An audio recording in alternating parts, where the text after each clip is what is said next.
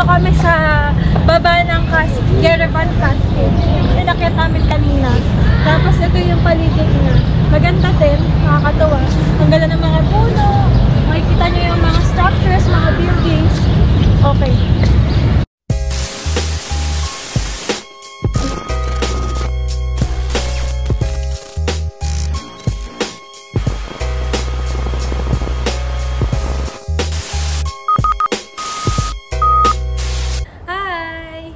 This is our last day. We stay here in the Cascade Hotel. Day 4. So, yes. Nag-check out na kami pero iniwan muna namin yung gamit namin sa luggage room. Ang balik namin sa airport is mga 4:30. So, anong oras na ngayon? Mga 10 yata ngayon. Medyo late na kami nagising dahil sobrang pagod yung 3 days namin. So, ngayon mag-DIY lang kami ng pasyal dito sa city at makabili ng mga konting pampasalubong niya. Ako naman sasamahan ko lang siya kasi kailangan niya ng photographer. Yun lang. Sige, see you later. Andito kami ngayon sa Yerevan Cascade. Aakyatin namin siya kasi maganda yung view from the top. Tapos mag-picture ka, makikita mo yung landscape.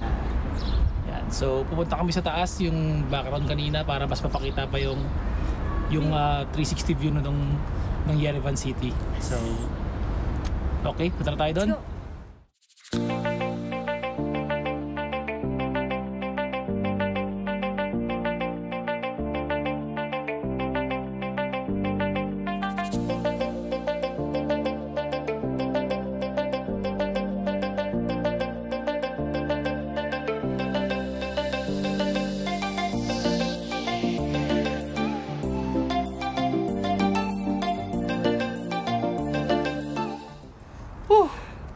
Hello guys, kakarating lang namin sa pinakang taas.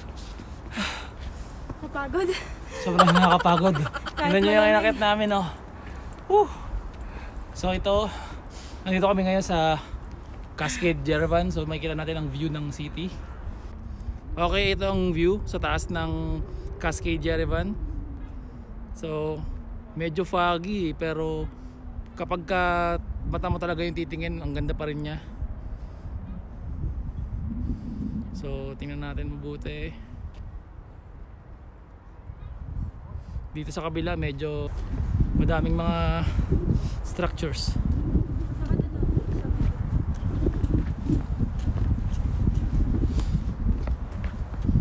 Okay, ito yung view sa taas, sa kanan ng Yerevan Cascade. So ang ganda ng mga bahay dito tsaka mga buildings. Dito sa parte dito parang may ginagawa pa siguro to.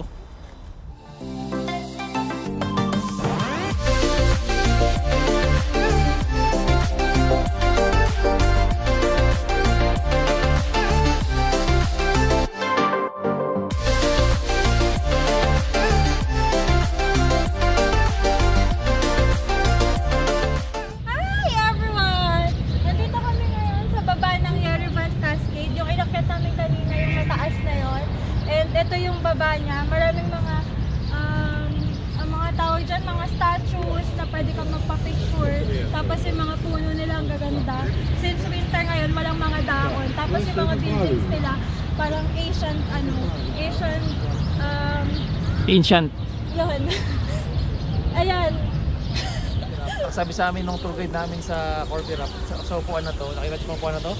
Ito, yan yung letters na yan. Dito daw sa Armenia, bawat lugar may mga gantong upuan pero iba yung nakasulat dito. So kunyari ito, nasa Yerevan kami, ang ibig sabihin niyan, Yerevan. Yung sa Torre, yung inupuan namin doon, may picture kami na nakaganto kami, may pangalan din yun, tas same chair lang. Ang pangalan nung nakasulat doon is Torre kasi Torre yung lugar na yun. So ito yung closer look sa upuan. Ang next destination namin is the public square. And habang naglalakad kami, matingin-tingin kami ng mga paligiran ng city. Okay, so ang ganda ng mga structure ng buildings dito, pati pagkakagawa ng kalsada kapag nasa likod namin. Diba? Feel na feel mo yung blue roof.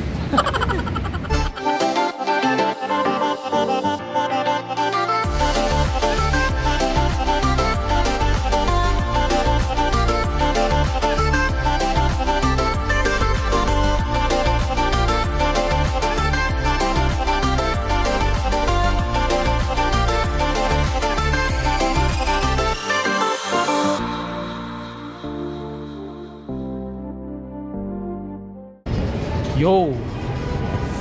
We're walking, going Medyo malapit na yata kami sa Republic Square. dito pa kayo. Medyo malayo na yung nilalakad namin. Pero medyo maganda yung view dito kaya naisipan namin yung video. Hindi naman yung view actually pero yung mga structures ng buildings. Ayan o. Diba?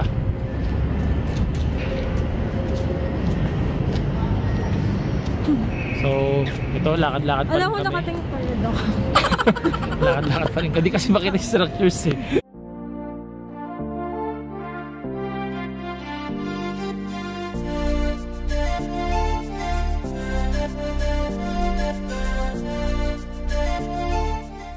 Okay mga tol, sa isang iglap lang, nasa North Avenue na kami. Ang bilis namin nakauwi ng Pinas. Nasa North Avenue na kami. Malapit na ba tayo, B? Medyo malapit na kami. 5 minutes mo. Ganda talaga ng mga buildings dito. Old school is cool. Oh, di ba? Oh.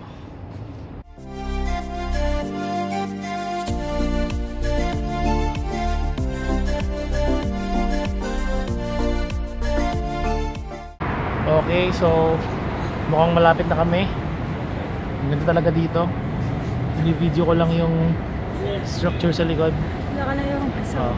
Puro maganda. Yan, nandito na kami ngayon sa Republic Square. After like 15 to 20 minutes walk. Lalo na kung matatagalan kayo kapag nag-picture-picture pa kayo along the way. Actually, so, ano lang siya eh. 15 minutes walk lang siya. Kaso alam mo yung kasama ko, puro picture. So, ayan, ang ganda niya. Medyo against the light lang pero okay naman siya. So, tara, tingnan natin Moody.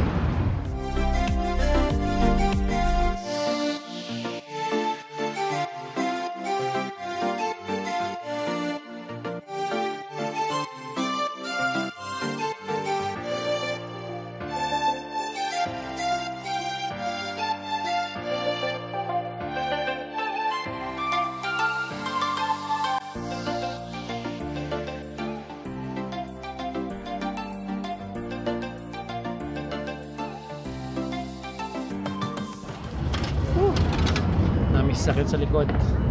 Pahinga muna kami. Pagod kami paglalakad. Ano yung baby? Ano yung mga ginagawa nila dyan? Hindi ko alam eh, pero parang celebration nila parang sa Valentine's. Actually kasama ako sa kanila yung karito.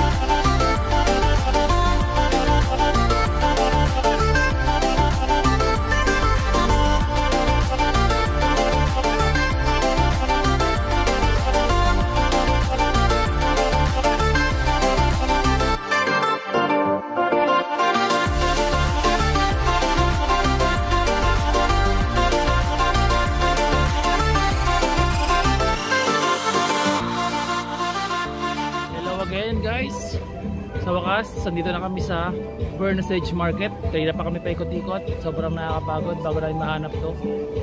Wala kasi mga instruction tsaka hirap magtanong sa mga tao dito. Yung iba rin yung nakalagay sa Google Map. Oh, Google Map namin ang bobo ng Google.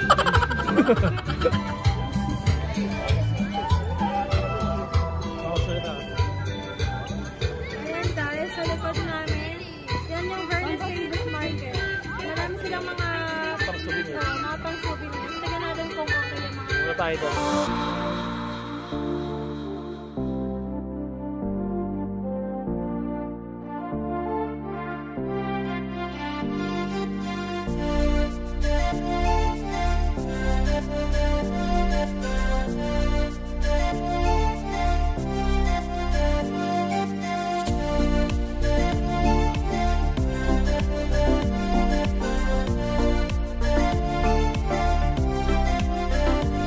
Hi guys, nandito na kami ngayon sa airport. So, end of day 4. Pabalik na kami ng Dubai.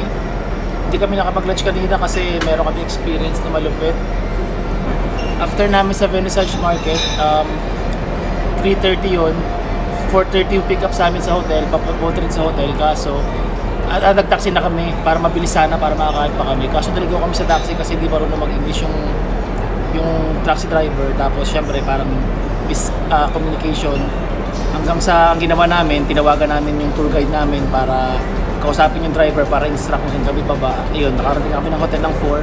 Hindi na kami kumain, tapos dumating yung driver na mag-pick up sa amin ng 4:30. Hirit kami dito, kaya ngayon pa lang kami kakain. So ayun yung pagkain namin. Snitcha.